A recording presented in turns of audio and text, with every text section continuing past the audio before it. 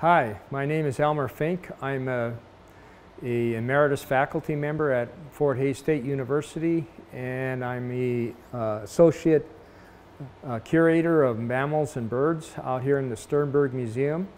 Today I want to talk to you a little bit about grassland small mammals in Kansas. We're going to be trying to talk about what one would see if one went to a typical grassland across Kansas. And then I want to start out by talking about how we actually find out about these small mammals first, and then talk a little bit about the taxonomy and body size of the small mammals that we have, mention a little bit about foraging, and then end it by talking a little bit about response to fire of these small mammals, because that's one of the practices that we have, particularly in the Flint Hills of Kansas and the Red Hills of Kansas, not so much out here in the Chalk Hills in western Kansas, but in other places we have that as a management scheme. In order to trap small mammals, we use what is called a Sherman live trap. This happens just to be a box-sized trap that we can push the door open and put peanut butter in the back door, or we can make a peanut butter ball and rolled oats. We can set the trap then such that the animal walks in there, and once it does, the door shuts and we have it. When it's cold outside, we put a piece of fiberfill or cotton in there to keep the animals from touching the aluminum, which would be relatively cold, keeps them relatively warm. In the summertime, we don't worry about having that cotton in there. So this is the 13 rodents and 2 shrews that we typically capture in grasslands of Kansas. Most of my work has been done either in the Flint Hills or in Ellis County and other areas here in the Chalk Hills of Kansas. And so we go from a relatively large body-sized animal like this eastern wood rat, which is Neotoma floridana. It is a woodland species that goes into the grassland. It will cache food and it will spend the winter in its den. Typically only comes out a little bit if it warms up some. But essentially caches enough food to make it through into the springtime. This thing weighs approximately 435 grams as a maximum, or about a maximum, which is about a pound. So it's the largest small mammal that we actually have in the grasslands of Kansas. It is from the order Rodentia, as most of these are. We've got 2 in the order Eulipotyphla, which is the shrews that I'll talk a little bit about later. So it's the largest one that we actually capture. And then the next one that we have is an animal that has moved into Kansas from Mexico over the last 7 or 8 decades. It is Sigmodon hispidus, the cotton rat. It weighs approximately 90 to 125 grams, so it is about half or 2/3 the size of the wood rat that we actually have, just as a comparison between the 2 of them. We also have a 13-line ground squirrel that we capture in grasslands. This is Ictidomys tridecim lineatus is a species name. It weighs approximately 125 grams also. The thing that's different about this particular animal is that this animal is diurnal. All the other animals that I'm going to talk to you about are nocturnal, meaning that they forage over the night. And so one of the things that we would do in order to capture the majority of these array of small mammals is put the trap out before sunset, trap through the night, get the animals out first thing in the morning, try to get it out before 10 o'clock so that they don't heat up and those particular kinds of things, and then proceed from there. We mark those animals in a variety of different ways. We can toe clip them to actually have so we can recognize individuals, or we could put an ear tag in. We also use pit tags that we actually put in either in the back between the ears or in the belly, and we can inject a needle in there, and just like in Walmart, there's a wand that you can put over it and it'll actually read a number, which we do sometimes when we're actually doing that. And so what we've gone from is 425 grams to about 125 grams. Then we have a group that is around 18 to 30, 40 grams. We can start out with the white-footed mouse, or Peromyscus leucopus is what we call this mouse. It has a relatively long tail and relatively large front or hind feet. And part of the reason that it has a large tail and the large feet is that it is actually an animal that spends more time in trees and shrubs than it does on the ground in grasslands. And so we can compare that to Peromyscus sonoranensis, the western deer mouse, which is a little bit smaller in body size and also has a relatively short tail. The feet are actually a little bit smaller. In Kansas, we can tell these two species apart because Peromyscus leucopus, this white-footed mouse, has a 21 millimeter hind foot length. The Peromyscus sonoranensis, or the western deer mouse, actually has its hind feet less than 20 millimeters. And also, which it might be hard to see, but the animal on my right here actually has a sharply bicolored tail, which is another way that we can actually tell them apart. This one is typically caught more in places where we have shrubs, and it may be caught in the woodlands in Kansas, but if there are shrubs out in the grassland, we find this. This one is pretty much a grassland obligate. Typically, body size is going to change such that the body size increases by about 60%, but we have some that are actually relatively similar that do different things, like Onychomys leucogaster, for example. This particular animal has a relatively short tail. It is a grasshopper mouse, and as its name implies, it eats a lot of insects, grasshoppers being one of them. One of the neat things about this animal is it'll actually howl like a wolf. The sound isn't as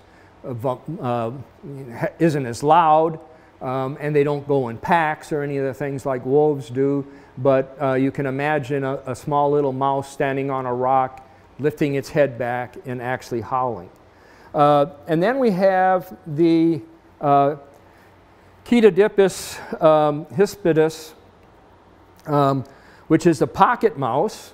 And the pocket mouse is more of a dryland species, even though we can find it in some of the tallgrass prairie sites in the eastern part of the state, in areas that are relatively dry, like at the base of a hill, for example.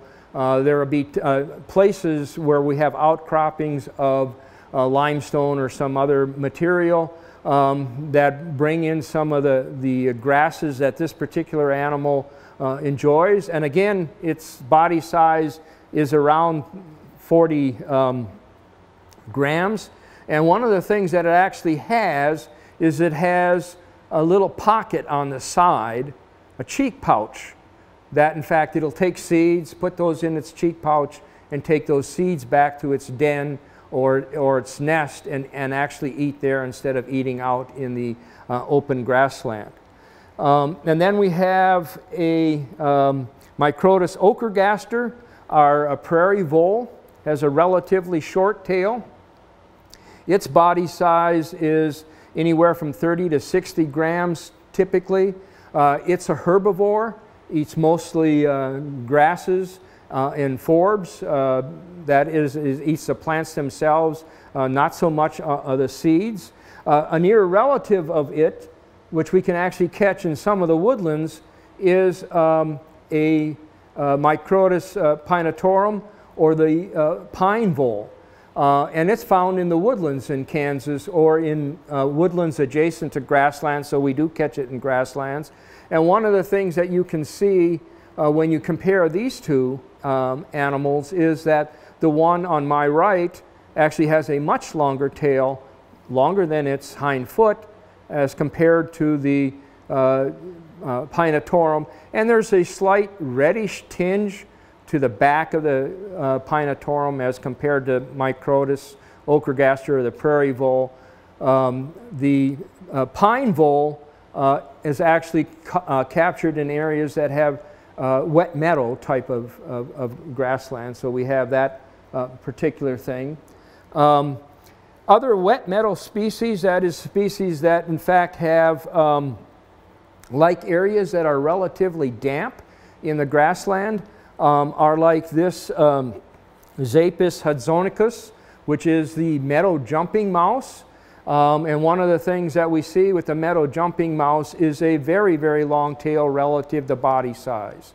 It is actually a little bit longer than its tail length. We can actually have some of the Zapis species that the tail length will be twice as long as its body size, so we don't have that one in our grasslands.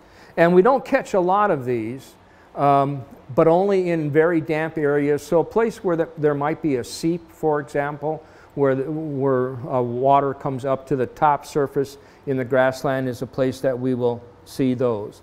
And then we drop down in size, going around 10 to 15 to 10 grams.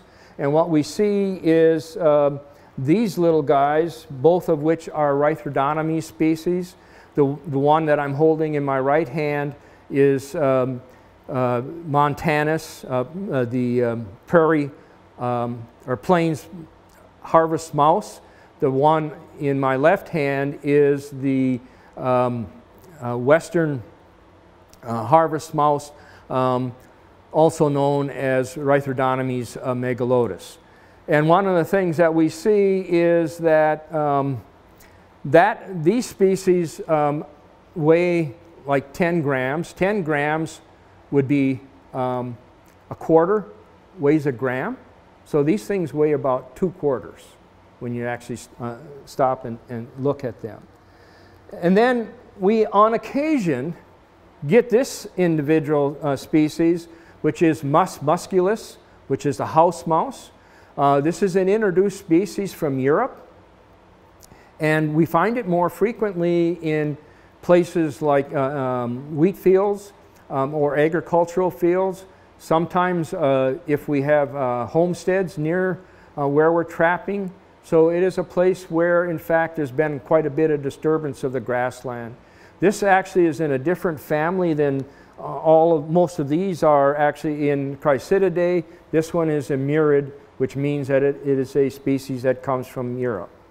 And then we have two animals that eat insects. This one is in fact Blarina holophega, or Elliott's short-tailed shrew, and this one is Cryptotus parva, very small little shrew. This one weighs anywhere up to 5 grams. This one weighs anywhere from 8 to 12 grams. And the thing that's incredible about these animals is this Elliott's short-tailed shrew, for example. It will actually bite an organism, and it's got a toxic substance, so it's venomous, like some snakes are. And the toxic substance causes the animals to actually become comatose. So they can get a larger, this thing could actually eat something like this deer mouse, which is the same body size, so it can actually eat larger kinds of things. It can actually take things that are twice as big as a prairie vole, because that toxin knocks it out and then the shrew carries it back to its den. An interesting thing about this is that it will actually eat larvae or immature stages of insects, and sometimes bring those back to its den. And the toxin doesn't kill the organism, so it's not going to decompose, but it causes it to be comatose. And so sometimes those things start to wake up. When they do, they're rebitten by this particular species and get it to be comatose again, so that it can actually eat at a time that it actually prefers to eat, which is a very incredible thing that can actually happen. Now, when we talk about these organisms, we can also look at them from a perspective of, you know, what are they taxonomically? And so we can pull out things like this meadow jumping mouse. It is actually in the family Dipodonidae, which is a species that is more typical of wet areas, a family. The rest of these, except for our 13-line ground squirrel, are in the Chrysididae. The 13-line ground squirrel is actually in the squirrel family, Cericidae.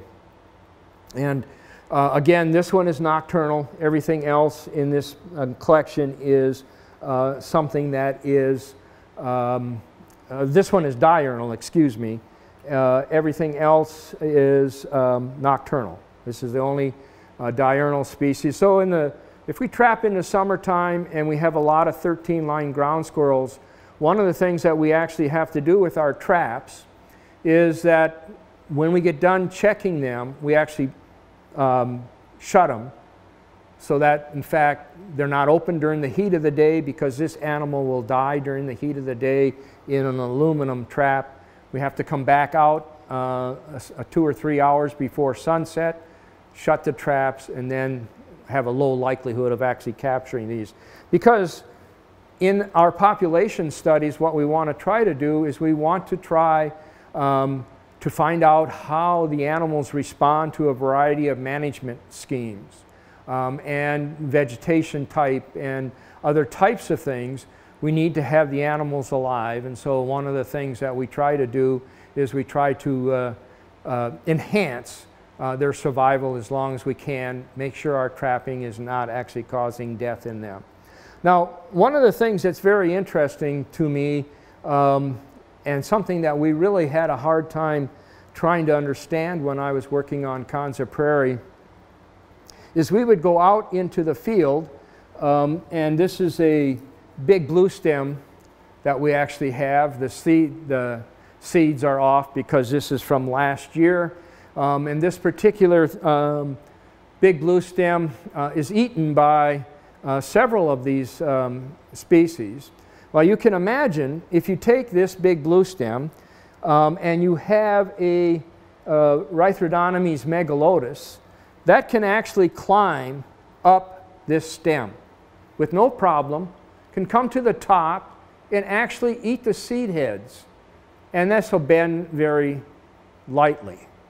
So that's, you know, sort of its strategy. It can actually go up and actually eat the seeds as they're maturing or after they've matured on the seed head. Now, obviously, if the seeds fall off, like they will over the course of winter, it would be down below the plant. Now, imagine this thing is weighing approximately 12 grams, 12 to 15 grams. Now, imagine taking this thing, which weighs 125 grams or so, and it's going to walk up this stem, and what do you think happens? Well, it's going to bend over. So this is going to fall, and if you hang on, you have the possibility of you being near the seed head, or you're back here further and it bends and this falls. So these seeds are now over here in the grassland, and you've got to find them. So what do you want to do? Well, if you want to get to the top and you can't climb it, one of the things you could do is cut it. So we're going to go down to the base, and we're just going to cut that big blue stem. and so it falls over. Now, where are the seeds in relation to you?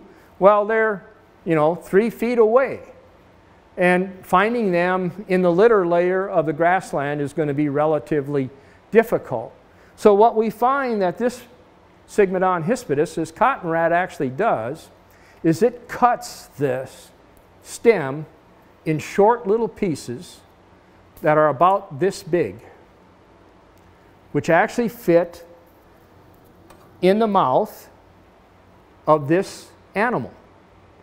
And so what it does is it actually holds on to that stem, cuts off a little piece, and then slides it.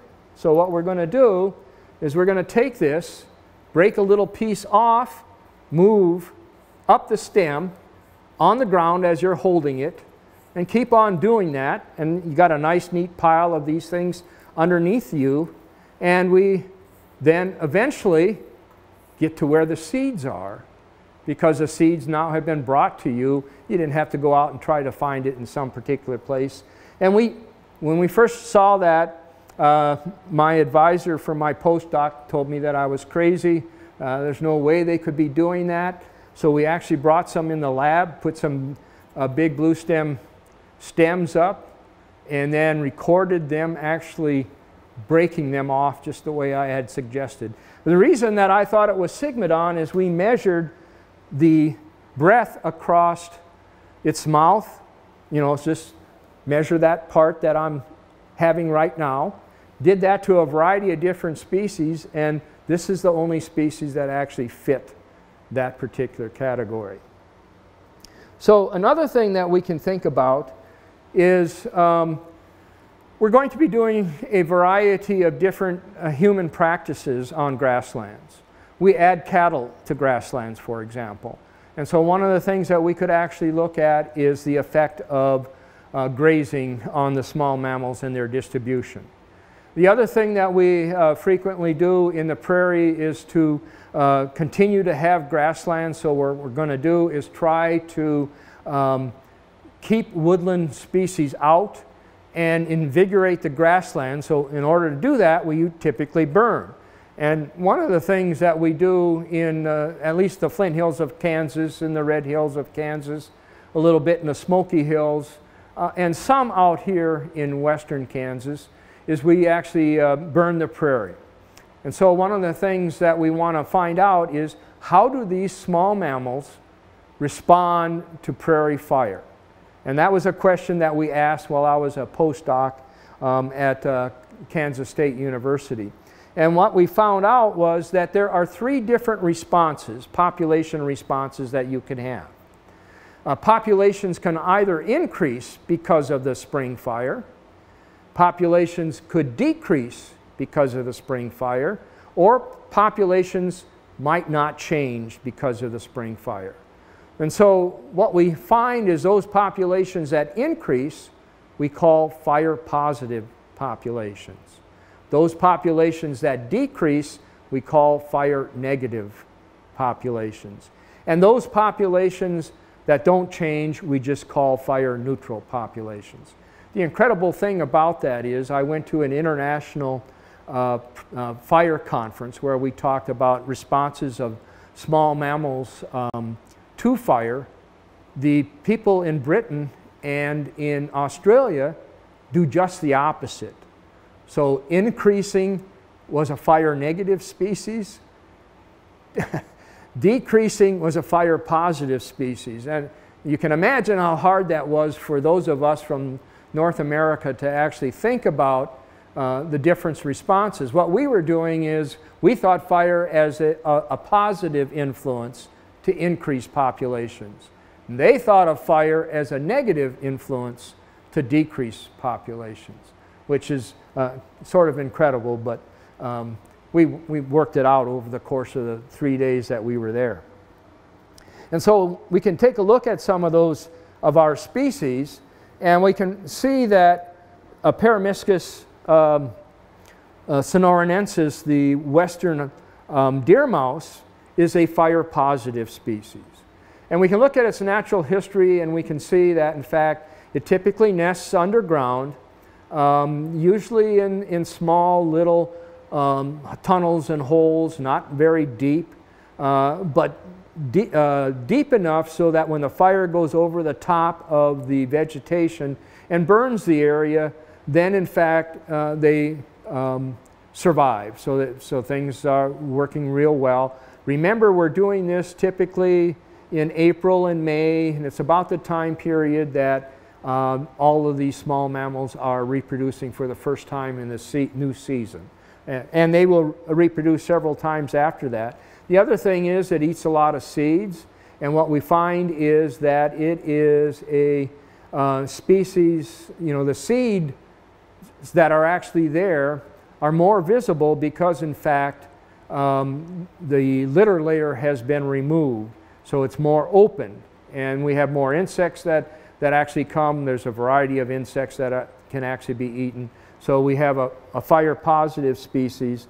Some species like the prairie vole here are fire negative, and part of the reason for that is they actually build their nests in the litter layer itself, and because they build their nests in the litter layer, their young and themselves also might actually succumb to the fire. We've seen these things run. They actually have runways, so they have small patches that are about twice their body size, where they actually clip all the vegetation and make little highways in the prairie. And we've seen them actually leaving the fire, going to the edge of a ravine and going down, so then the fire comes and jumps right over them, and they survive well, but their nest is not. And so one of the things that we actually see is that this species is a fire negative species. Some species like our Elliott's short-tailed shrew seems to have a mixed response. There's no change in the population relative to the fire, and so this is one of the fire neutral species. We find that our hispid pocket mouse is actually a species that is fire positive, but remember, it's in that dry areas that we actually have that are at the lower part of hills that don't have, you know, they have usually C3 grasses and not C4 grasses, and it's one of these species that, you know, nests also underground, and that's where it actually has its seeds that it actually has, which is again a good reason to have a fire positive species. We also know from studying small mammals that some of them do some interesting things. We can look at this large eastern wood rat, and one of the things it does is it caches seeds. Now, if it is caching a seed in its nest area, what they do is they build dens that are made of sticks, and a lot of people call these pack rats because they will build these, collect everything. I lost a pen one time on Kansas Prairie and found it in a wood rat nest that was subsequently burnt. So kind of interesting. Found my pen, figured it was something to show off to the females or something relative to getting to breed or whatever. But one of the nice things that we see in this particular species is that the seeds themselves are in relatively moist areas underneath their nests, and that the nests that they actually have, I call them dens, some people call them wood rat houses, actually have a relatively high humidity, which causes the seeds to get fungus on it. And so that fungus will actually make the seeds inedible to most species, but this thing actually licks the fungus off of the seeds and then preserves the seeds for future use. Also had a student look at the temperature inside of one of these wood rat houses, looking at for her master's thesis. And what she found was that the house was cooler inside in the winter, in the summer, and warmer inside in the winter. And when you look at the structure of the house, what they did is they would let the house sort of fall apart and not have it as compact with the limbs and other woody vegetation that they actually have, and then they would make it compact again as they went into winter. So that's a short synopsis of some of the small mammals that you can see in the grasslands of Kansas, and would like to have you come back to visit us again in A New Way to Museum. Thanks for joining us in A New Way to Museum with the Sternberg Museum of Natural History. If you enjoyed this video, like it and subscribe to our channel. Hit the bell for notifications when we release a new video. Support us on Patreon for early access and exclusive content. You can also follow us on all our social media. Links are found in the description. Thanks for watching, and follow your curiosity to new discoveries.